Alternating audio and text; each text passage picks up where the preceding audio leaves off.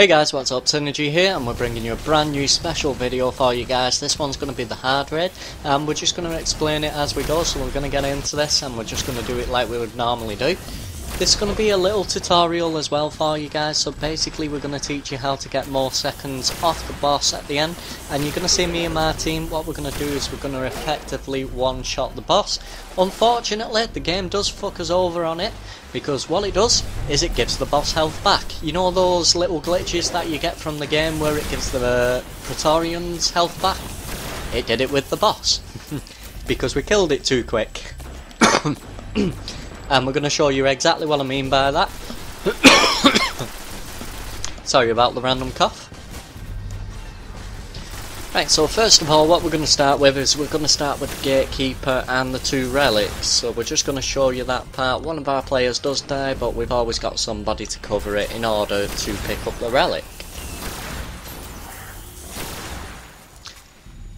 Right, so first of all we're going to do is we're going to take this Gatekeeper down. You know, you can see on my loadout, I've actually, as a Warlock, I've chose to say in Nova, because what we do with the tactics is we have a numbers from 1 to 4, 4 people being the relic holders, and the lowest number will pick up the relic, and obviously the highest numbers are going to work on the oracles.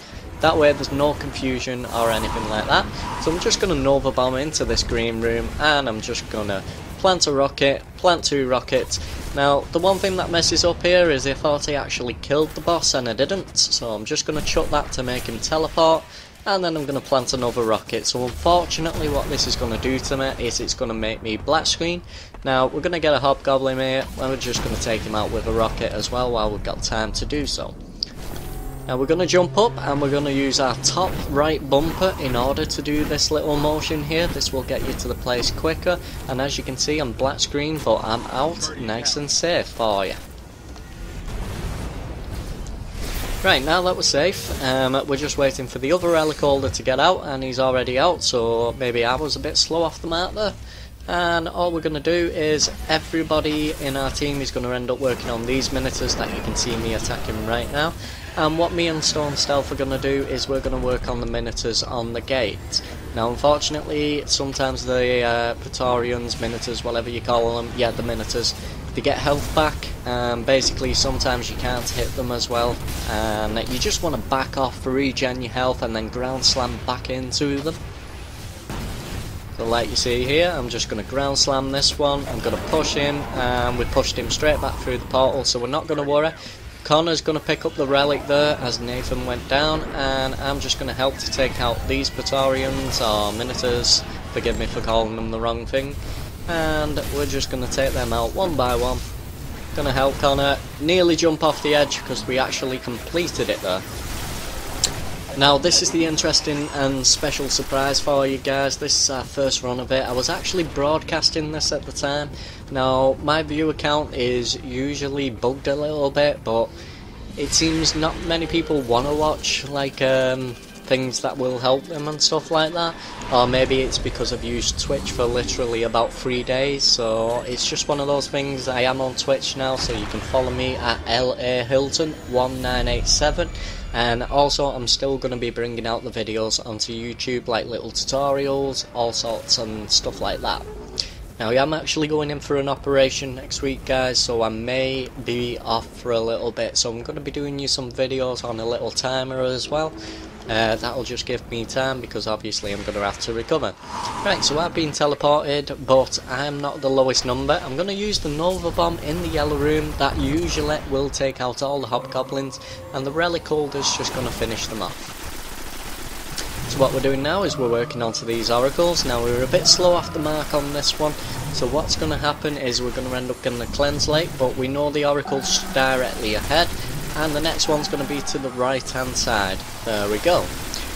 So we're not back on time or anything like that. Now what you want to do with the last oracle guys, remember, send your other 2 people out and 1 person just stay in just to kill it. That's going to give you a full 20-25 seconds give or take on Atheons. That way you can rinse him harder. So this is our first portal run. Right, now that it's our first portal run, you can see his health has already gone majorly down by the time I've got out. I'm just going to add my Galahorns into there, so I'm going to be jumping up. This is fully upgraded Galahorn that I'm using. The other weapons that people are using is the sniper rifle. Now watch the boss's health, guys. Boom! And boom! Definitely dead? No, he just got 25% of his health back. So the game screws us up at the same time. So now we're going to have to basically improvise, because we thought we killed the boss and unfortunately we're stuck on the middle. So I'm going to jump up here, I'm going to super straight down and save my teammate from the explosions from the actual supplicant, and there you go, we're all safe again. So we're going to finish him off on the last route. Now I'm just going to come over this way while one of ours has died. And I'm just keeping jumping because those supplicants, they'll rush towards you and they will self-destruct as well. That's one good way of killing a supplicant, but it's also very risky to do. And you're just going to see us get straight in the middle, and we're just basically going to rinse the crap out of the boss's health just to finish it off with. Technically, we did one-shot it, guys, and you seen that blatantly a second ago. Unfortunately the game glitched and it gave the boss health back. It must have felt sorry for him because we killed him that quick. There we go, we finished the boss off, and that's going to be the end of the little tutorial for you guys. So I hope you enjoyed it. Don't forget to like, comment, subscribe, and for now all I can really say is peace out. And yeah, if you also give me a little follow on Twitter, it is at bboyspook. That's BBOYSPOOK. That way you can get all my video updates. They'll be coming on every time that I upload. They will show on Twitter as well. And yeah guys, peace out.